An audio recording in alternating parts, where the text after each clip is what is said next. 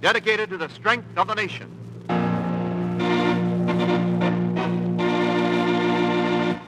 Proudly we hail.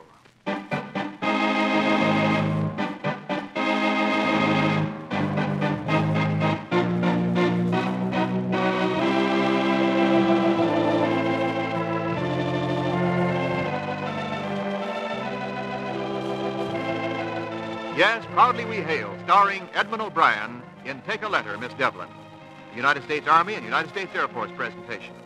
And now here is our producer, the well-known Hollywood showman, C.P. McGregor.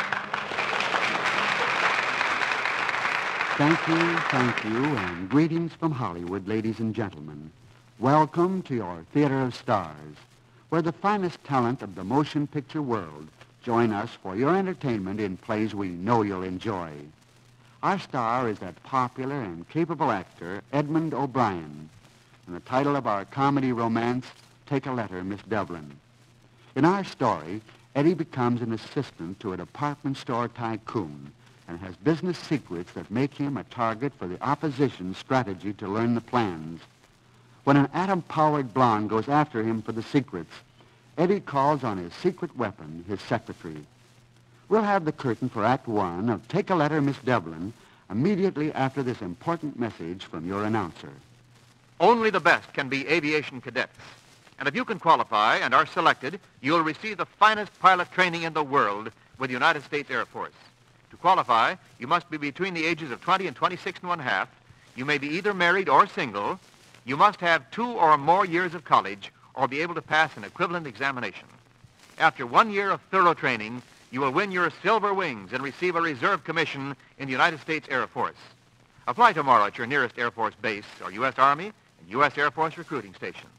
Remember, only the best can be aviation cadets. Now, once again, our producer. The curtain rises on Act One of Take a Letter, Miss Develin, starring Edmund O'Brien as Joseph Cooper III.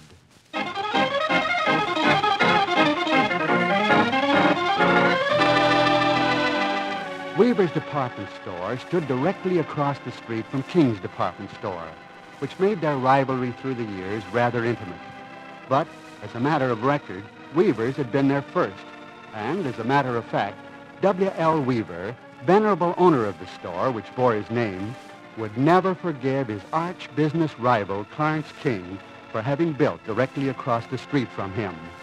All of which is well known to the mild-mannered, bespectacled young man who approaches W.L. Weaver's office at this moment. For he's Joseph Cooper III, Princeton class of '38, Weaver's general manager. From his looks, you had never dreamed that he had once been intercollegiate boxing champion. You sent for me, Mr. Weaver? I most certainly did. Sit down, Joe. Thank you. Say, what the devil have you got in your buttonhole? Oh, that's one of my prize camellias. Care for it? No, I don't care for it. Well, I'm concentrating on camellias these days. Quite proud of the way mine are doing. Well, if you'd think a little less about those camellias and a little more about this store, I'd be a lot happier. You don't understand, Mr. Weaver. When I get production on these, I plan to put one in the buttonhole of every floor walker. Well, not a bad idea. Of course, that bandit across the street, King, will immediately copy us. But you've got something there. I always keep this store uppermost in my cogitations. Just see that you continue to do that. But now I have news for you. Oh, really? News of the utmost importance and the utmost secrecy. Wow. I better shut this window. Oh, yes. Of course, we are on the 10th floor, but one never knows what sparrows may be delivering information to King. How true. That character, that thorn in my side, that weasel masquerading as a man. Oh, no, not now, Mr. Weaver. We must remember to temper anger with compassion. I just can't help it. For years he's tricked me. I know. First he had to build across the street from me. Yes. Knows I always pick the best spots, so that he could spy on my operation and steal my customers. I know, and you have my sympathy, Mr. Weaver, believe me. Then he starts undercutting. Yes. Now, I sell men's long underwear for $1.50. He sells them for $1.25. Unspeakable. I go to $1.15. He goes to $1.10. Horrible. Finally, in order to get rid of my underwear, I have to give it away, flap and all. He's quite a competitor, all right. Yes, when he's wearing the brass knuckles, he is. But I've got him now. That's the news I have for you. We're going to break ground next month for our new Westview store. Oh, well, that's remarkable, Mr. Weaver. Surprise? Oh, yes, I certainly am. Yes. You didn't have any idea, did you? No idea whatsoever. We've really got the jump on Mr. King this time. Oh, yes. You know, that community's really growing. They're going to town out there in Westview. But the most important factor is that we're going to be situated precisely where the two new highways will cross going through town. Why, Mr. Weaver, that's quite a location. I should say it is. Of course, it's misleading at present. Not much out there now, but in a year's time, when we'll have our new store ready for operation, it'll be the center of town. Mr. Weaver, I congratulate you. Thank you, Joe. Thank you. Of course, we'll have to keep this very quiet for a while. Yes. Can't wait to see the look on King's face when he wakes up some morning to see our store going up. Yes? Mr. King's coming in. Tell him I'm out. Hello, Weaver. I'm glad you're in. Yeah, it's you. That's right. I'm Joe. How are you, Joe? I was doing quite well a moment ago, weren't we, Mr. Weaver? Yes, we were. You don't even stop to knock on the door these days, do you, King? Oh, your door's always open to an old friend, isn't it, Weaver? I just dropped in to confirm a bit of news I just received. Bit of news? Yes, that you're going to build a branch store in Westview. Why, who told you? Who told you that? Thanks for confirming my little news, Weaver. Confirming it. I deny it. Oh, stop it. There's confirmation written all over that sourpuss of yours. Now, if you'll tell me where you're going to build, we could kind of go in together. Build a shopping center. Get out of here. Oh, won't tell, huh? All right, I'll find out. Good morning, Weaver. And straighten up your merchandise, won't you? It looks sloppy. Get out of my office. Now, you see, he knows I'm going to build. Before my own general manager knows, he knows. Well, now, actually, Mr. Weaver, too much harm hasn't been done, so long as he doesn't know where you plan to build. Well, say, that's right. Sure. And it's comforting. Well, where are we going to build in Westview? Where? Yes. By, 9th and Bond Streets. 9th and Bond Streets. Yes. Now, don't tell another soul. Oh, no. Mr. King will never get this priceless bit of information.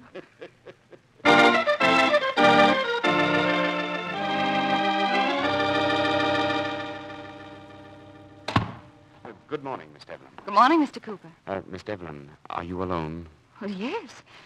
And why are you looking so secretive this morning? Well, I just talked to Mr. Weaver. He doesn't want Mr. King to know something he told me. Well, people are telling people things every day. No, you don't understand, Miss Devlin. This is dynamite if it ever gets out. Well, if Mr. Weaver told you something confidential, just keep it to yourself. Don't tell anyone. Button your lip. Button my lip. I never thought of that, Miss Devlin. Well, simple things always seem to escape the complex mind. Yes. And don't you think I've been your secretary long enough to be called Ruth? Yes, Ruth. Forgive me, it just seems so informal. Well, no wonder. It's only been 4 years. Seems only yesterday, the first day you stepped into my office. Oh, you do make me feel better always. Take a letter, Miss Devlin. Ruth. Ruth. Miss Ruth Devlin, City. Would you care to accompany me to the Camellia Show this coming Sunday at the auditorium? We could even have dinner afterwards.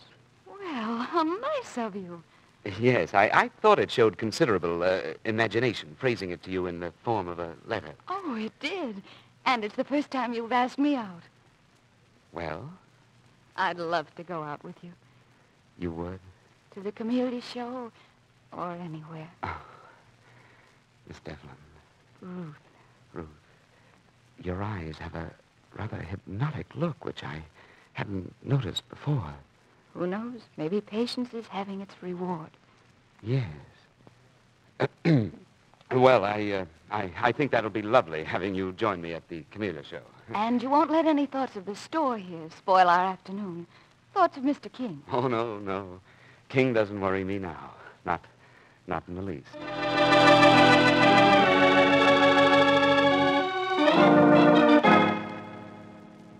Well, Mr. King, will I do? Honey, you'll do but good.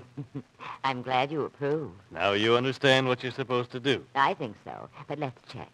I'm to go to the Camellia show. That's right. You look for a fellow with horn-rimmed glasses. That's Cooper, the general manager of Weaver's store across the street. You can't miss him. He looks like a football player wearing a camellia. Oh, I won't miss him. And now, all you want is a sight of the new store in Westview, right? That's all, honey, but that's enough. Now, remember, I don't think Cooper has ever been out with a woman in his life, so take it easy. Oh, I'll handle him as if he were a rare piece of crystal. And if I'm successful... $500. Good luck.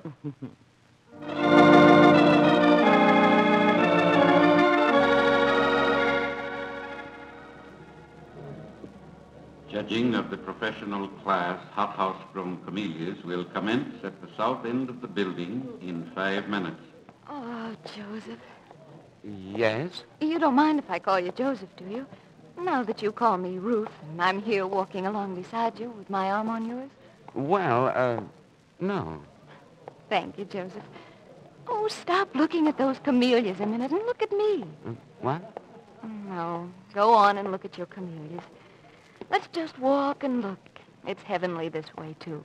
I don't quite follow you. Oh, you will sometime. I'm very patient. Oh, you are? Oh, well, then you'd be very good with camellias. Oh, I would be. Oh, yes. Think of it, though. This is our first afternoon together. Couldn't be more delightful. Here with the flowers. Oh, it simply couldn't. I know that today history is being created. And tonight, Tonight? you promised to take me to dinner, remember? Oh, of course. I couldn't forget that now, could I? Pardon me. Aren't you Mr. Cooper? Why, yes. I thought I recognized you. Oh, perhaps at the Weaver store in town? I'm the store manager. Oh, no.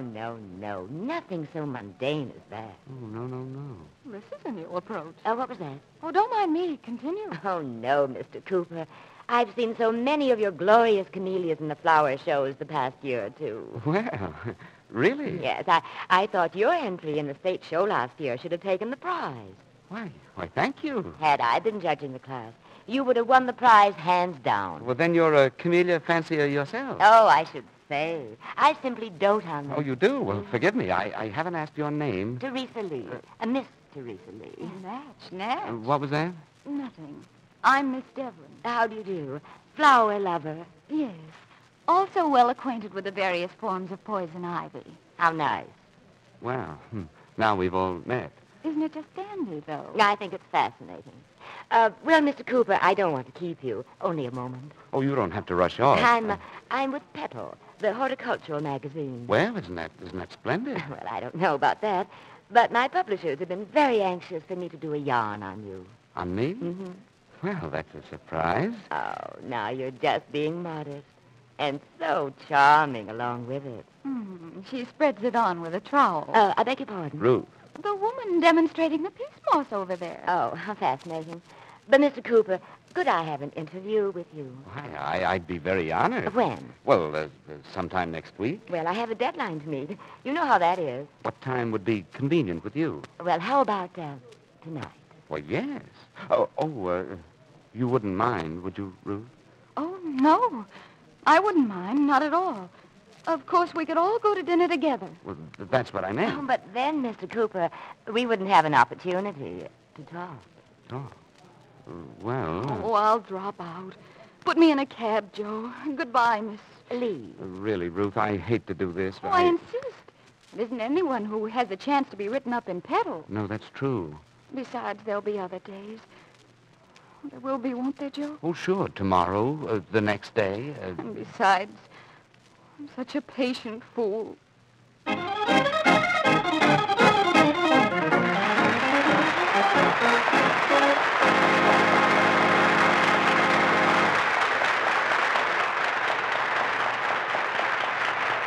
pause briefly from our story, Take a Letter, Miss Develin, starring Edmund O'Brien, to bring you an important message from your government. Ladies and gentlemen, our Army and our Air Force are critically short of physicians and dentists. Over 2,000 volunteers from these two professions are urgently needed today to safeguard and care for the health of the men and women who, as members of the United States Army and United States Air Force, are serving you and me at home and overseas. Young physicians and dentists, particularly those who did not serve in the armed services during World War II, have been asked by their government to act now to volunteer for duty at once. If you are one of these young physicians or dentists, please write or wire either the Surgeon General of the United States Army or the Air Surgeon of the United States Air Force at once and volunteer your services. If you know of one of these young physicians or dentists, please call his attention to this urgent message. Thank you.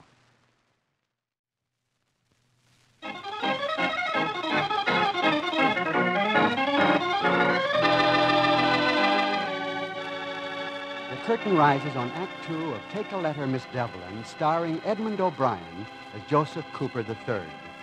Mr. Cooper, camellia fancier, erstwhile ex-boxing champion at Princeton and general manager of Weaver's department store, is in possession of a bit of priceless information. This consists primarily of the fact that Weaver's new store in Westview will be built at 9th and Bond Streets, destined to be the center of this fast-growing community. In order to gain this information, Clarence King, owner of the opposition store, has put a blonde, Teresa Lee, on the trail of bashful young Mr. Cooper. Miss Lee, it seems, has quite captivated our camellia fancier, so much that his lovely secretary, Ruth, is almost at wit's end. As our scene opens, W.L. Weaver, owner of the store, steps into Cooper's office.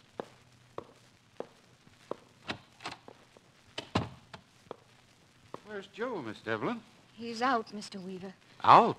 He's up in men's clothing buying a new suit. But he just bought a new suit last week. He's getting them by the day now. Why? The blonde. Uh-oh. So it's a woman. Not a woman, a blonde. Now, Miss Develin, you seem rather upset. I am.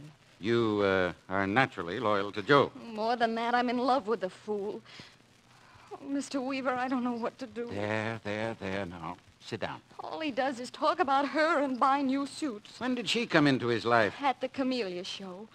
And you know what? There's something phony about her. Sure. No, there is. She's supposed to be with Petal, the horticultural magazine. The other day I called over there trying to reach Joe. They'd never heard of her. Well, if she's posing as someone else, maybe she is up to something. I'll instruct Mike of our police force here at the store to check up on her, see who her friends are and so forth. Oh, thank you, Mr. Weaver. If I hear anything, I'll let you know. Now, don't you give up the battle. Oh, I won't. And thanks.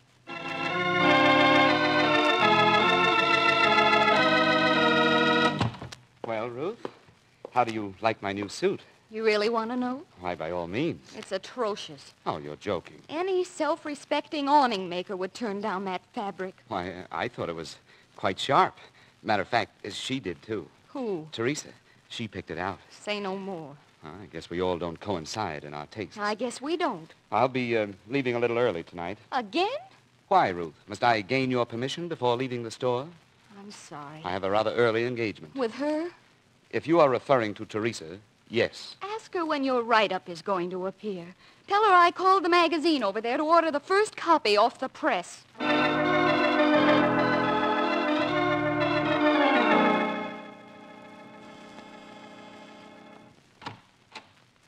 Good evening, Teresa. Oh, Joe, come in. Thank you. Oh, you dear boy. You look tired tonight. I do? Yes. Come over here and sit in this chair and let me rub your forehead. All right. Oh, you are tired, aren't you? Oh, I really wasn't. That is, not until you mentioned it. Now I'm really tired. Oh, you poor boy. You've just been working so hard, haven't you? Oh, well, not really. I think you should have more help in your office. Or perhaps that girl you have. Shouldn't she be replaced? Oh, no, not Ruth. She's a wonder. Oh, Joe, dear, you're so tired. Yes, I'm dead. Oh, poor boy. By the way, when will my story come out? A story? Yes. Ruth, my secretary, was wondering. She told me to tell you that she called the magazine to order... She called the magazine? Uh-huh. Well, that was very considerate of her. Oh, you poor boy. There, does that feel better? No, it's worse. Oh.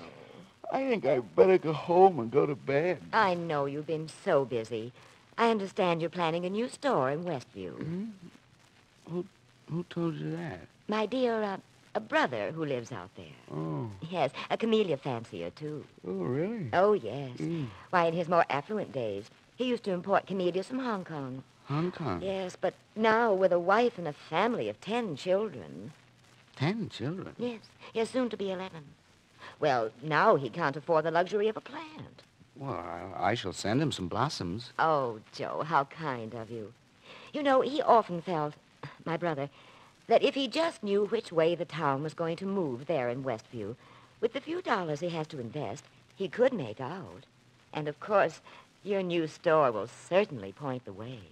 Oh, listen, I wouldn't say this to anyone except a man with 10 children, but you tell your brother there will quite possibly be considerable activity in the vicinity of 9th and Bond Streets. Did you say 9th and Bond Streets? Mm-hmm, that's right. Oh, you are a dear, Joe. I suddenly have the most horribly splitting headache, Joe. Oh, I'm sorry. Oh, you will forgive me if I trundle you on home. Oh, certainly. You've talked me into the desire for some rest myself. Oh, yes. Well, good night, Good Joe. night, dear. Good night, dear boy. Get rest, won't you? Oh, yes. Oh, and say, don't mention that address in Westview to anyone, will you? My dear, perish the thought.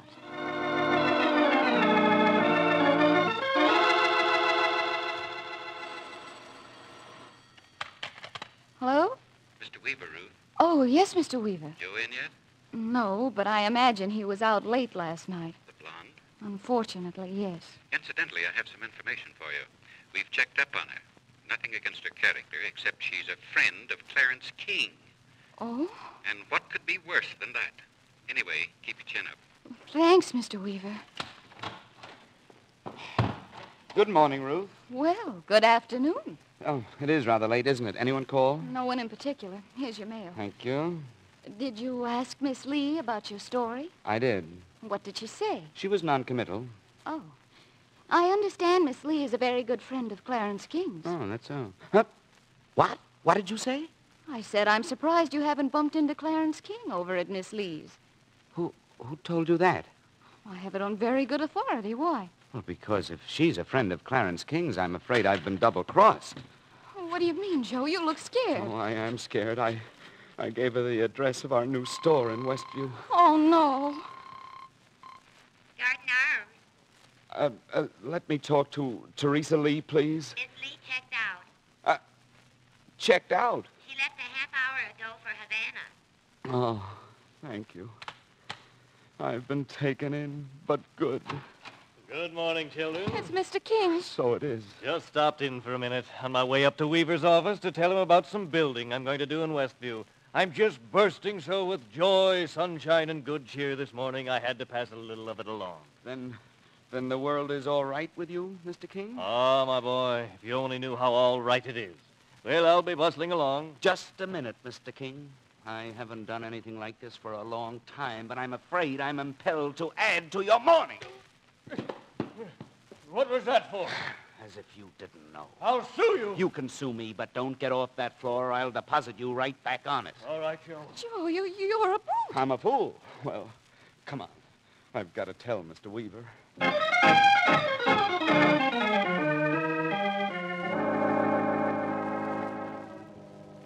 So you see, Mr. Weaver, King has your address in Westview. That's great. Huh? Great. As a matter of fact, I think you deserve a bonus for this. I do? Why, sure. After all the trouble I've had with King knowing my every move, I deliberately gave you a wrong address. Then you're not going to build the store at 9th and Bond? No, I'll build a parking lot there, and if King gets any customers, I'll charge them $2 a head just to park their cars.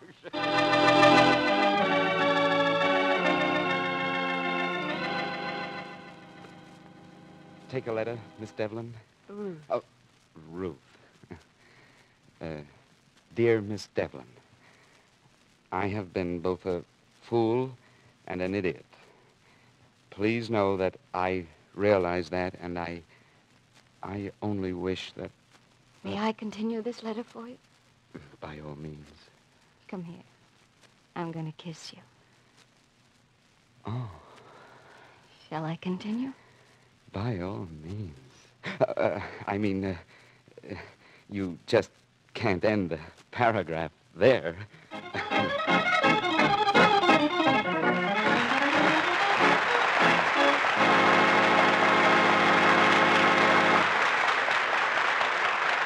curtain falls in the final act of Take a Letter, Miss Develin. Our star, Edmund O'Brien, will return for a curtain call after this timely message from Wendell Niles. This is important. This is urgent. Over 2,000 young physicians and dentists are needed as volunteers at once for service in the United States Army or United States Air Force. These physicians and dentists are required to safeguard the health of the men and women who are serving our country in the armed services. If you are a physician or a dentist, you are needed now. Write or wire the Surgeon General of the United States Army or the Air Surgeon of the United States Air Force at once, volunteering for active duty. Let me repeat that. Write or wire the Surgeon General of the United States Army or the Air Surgeon of the United States Air Force today, or see your local U.S. Army and U.S. Air Force recruiting station. Now back at the microphone, our star, Edmund O'Brien. Eddie, for your debut here, I don't know whether I should welcome you as a film personality and star or as Hollywood's proudest father. He's the proudest dad in Hollywood, C.P. And how is little Bridget Eileen O'Brien and her lovely mother, Olga St. Juan? Well, they're both wonderful. And C.P., my wife and I both want to thank you for that beautiful little silver cup. Not at all. You know, Eddie, if I may, I'd like to go back a few years to your work in summer theater. I hear you were a very dynamic Othello. I don't know about dynamic, but that was in Roxbury with the Columbia Laboratory Players. Our Othello got ptomaine, so I got my big chance. And after the play, I ran over to the voice coach's house 2 blocks away. She was ill with ptomaine, too. I told her about the ovation I got. She said, I heard it, and I heard you, too. You may not be the best Othello, but you're the loudest. That was a subtle bit of sandbagging. Yes, but I managed to stay in Shakespeare. That and the experience you had with Orson Welles, Laurence Olivier, and as Prince Hal in Henry IV was the best in the world. You know, C.P., after the first night of Prince Hal, I got my name in lights. And the next night, I blew my lines and gave the worst performance in my life. Couldn't stand the lights. Those are the bumps in show business. But you have done all right. Well, I got a contract with RKO after the Prince Hal thing. I was doing all right, and then I moved to Universal. I went in the Army, and afterwards I came back to Universal and finished my contract. I recall some of your pictures there, The Killers, The Web, Double Life, and then... Yes, and then I went over to Warner Brothers, and I'm very happy. Things look pretty good, too. I should say they did get off to a good start at Warner Brothers with Fighter Squadron. That was a fine picture. Now, what is your latest one? Well, it's called Backfire. It's a bang-up adventure drama. Lots of shooting. Has a great cast. I hope you catch it if you like action. I think you'll like it. I sure will. Well, fair enough. Now, what will we be looking forward to in your theater next, C.P.? Next week, Eddie, and ladies and gentlemen, we bring you a story of a little British war orphan who comes to the United States to live with her aunt.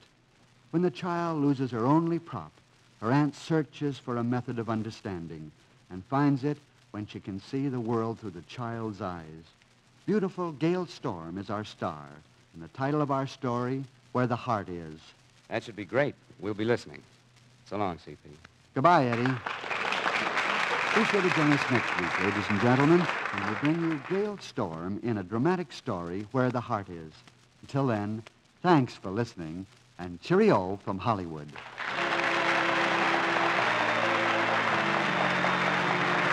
Edmund O'Brien appeared through the courtesy of the Hollywood Coordinating Committee, which arranges for the appearance of all stars in this program. Script was by Rich Hall, with music by Eddie Dunstedter. The program was transcribed in Hollywood for release at this time. Wendell Niles speaking.